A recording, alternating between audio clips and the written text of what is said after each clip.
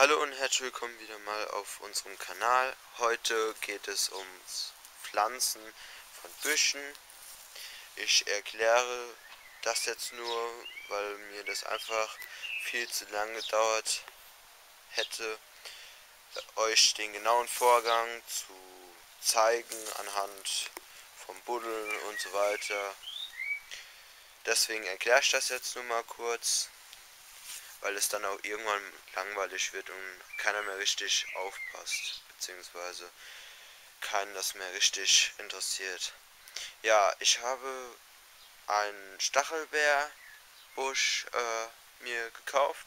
Der hat, wie viel hat der gekostet? Ich glaube 10 Euro. Den bekommt man überall, wo es halt Pflanzen gibt. Ich habe mir den jetzt und die beiden Heidelbeersträucher beim Herkules geholt. Dem habe ich jetzt einfach Dünger, Kompost vom Misthaufen gegeben und als Erde. Die normale Erde, die habe ich jetzt hier neben, die muss ich noch wegschaffen, weil die einfach nicht mehr so nährstoffreich ist für das Büschlein.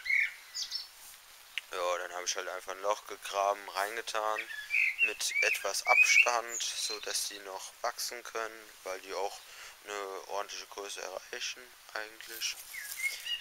Bei den Heidelbeeren habe ich es ein bisschen anders gemacht. Da habe ich mir saure Erde extra geholt, da die Grundbasis auf saure Erde aufgebaut ist.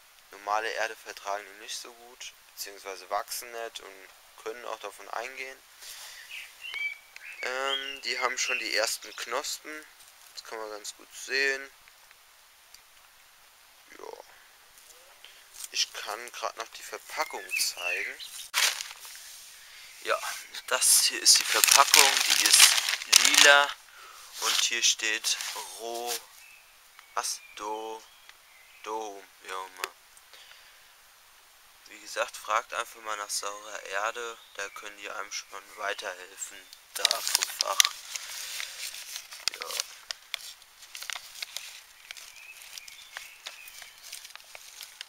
Das ist halt ein lilaner Sack, das werden die euch auch sagen. Ich wusste zuerst auch nicht, wie der aussieht. Und habe halt einfach nach saurer Erde für meine Heidelbeeren gefragt. Ja,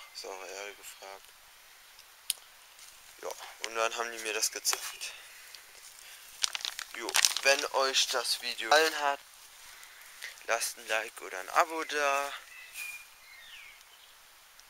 Wenn ihr Fragen habt, schreibt in die Kommentare. Jo, ciao, bis zum nächsten Mal.